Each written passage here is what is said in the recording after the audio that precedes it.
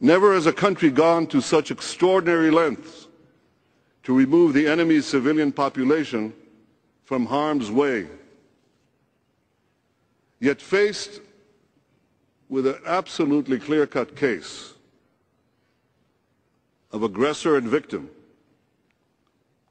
who do you think the United Nations Human Rights Council decided to condemn? Israel. A democracy legitimately defending itself against terror is morally hanged, drawn, and quartered, and given an unfair trial to boot. By these twisted standards, the UN Human Rights Council would have dragged Roosevelt and Churchill to the dock as war criminals. What a perversion of truth. What a perversion of justice. Now, delegates of the United Nations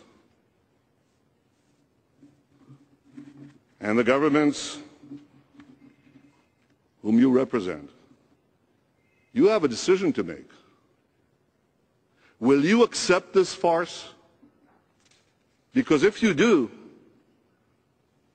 the United Nations would revert to its darkest days, when the worst violators of human rights sat in judgment against the law-abiding democracies, when Zionism was equated with racism, and when an automatic majority could be mustered to declare that the earth is flat.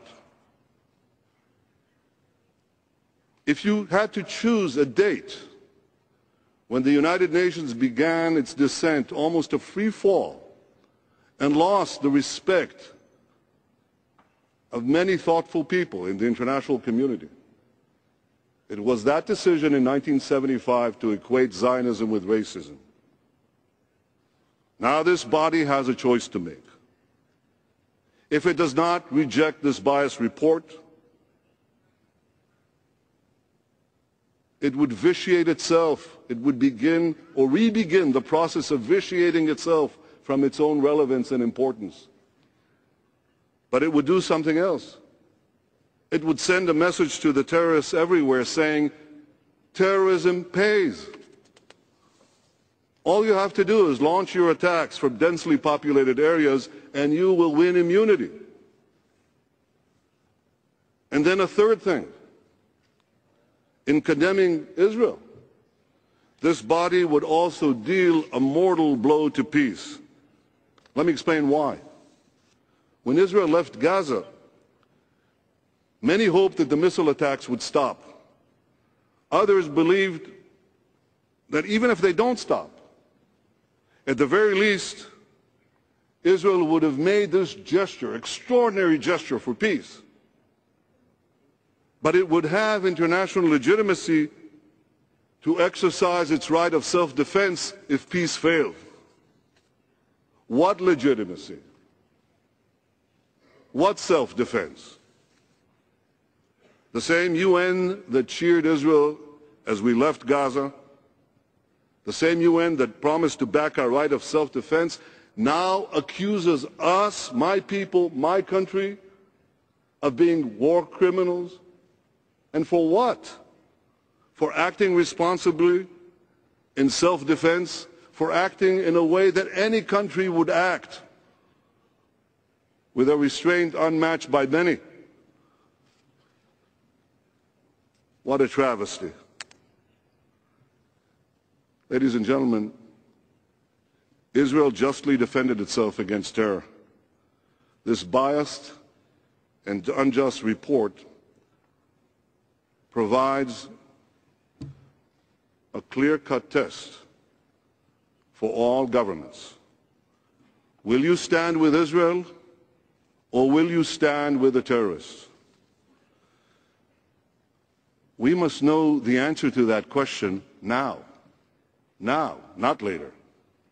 Because if Israel is again asked to take more risk for peace, we must know today that you will stand with us tomorrow. Only if we have the confidence that we can defend ourselves can we take further risks for peace. And make no mistake about it, all of Israel wants peace. Anytime an Arab leader genuinely wanted peace with us, we made peace. We made peace with Egypt, led by Anwar Sadat. We made peace with Jordan, led by King Hussein. And if the Palestinians truly want peace, I and my government and my people will make peace. But we want a genuine peace, a defensible peace, a permanent peace. In 1947, this body voted to establish two states for two peoples, a Jewish state and an Arab state. The Jews accepted this resolution. The Arabs rejected it and invaded the embryonic Jewish state with the hopes of annihilating it. We asked the Palestinians to finally do what they refused to do for 62 years. Say yes to a Jewish state. As simple, as clear, as elementary as that.